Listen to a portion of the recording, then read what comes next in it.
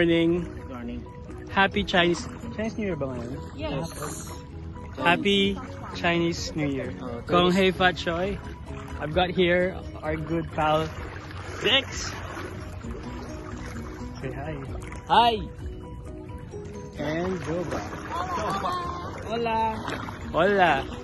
And we're here in BILIRAN, on BILIRAN Sandbar. Not the island in Leyte. Not the island in Leyte, but a sandbar in Quezon. So as you can see, it's a fine weather and we're walking on the sand. I'll show you the water. It's very clear and there are so many starfish. The water is so clear and there's a starfish.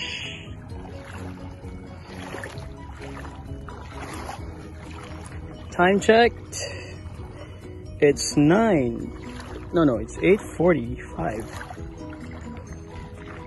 At medyo may mga tao na since medyo Glycery is there.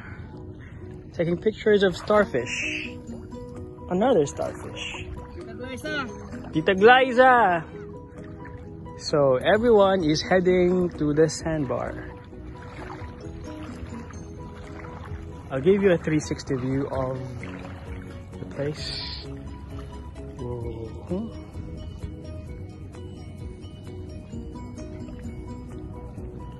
That's our boat.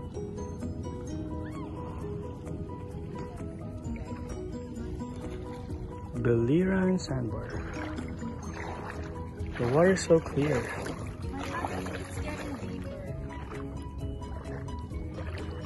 Sundan kaya natin sila para ano kasi doon parang hindi malalim.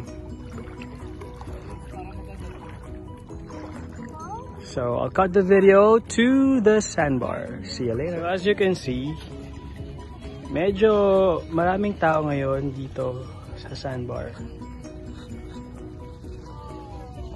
Yeah. So there are two sandbars. One right there, it's quite too far, like 500 meters away from the bigger sandbar. And that sandbar is already gone. It's only parang accessible lang siya up until 10 p.m. max. 9:30 to 10, nawawala na siya. And actually, ayan,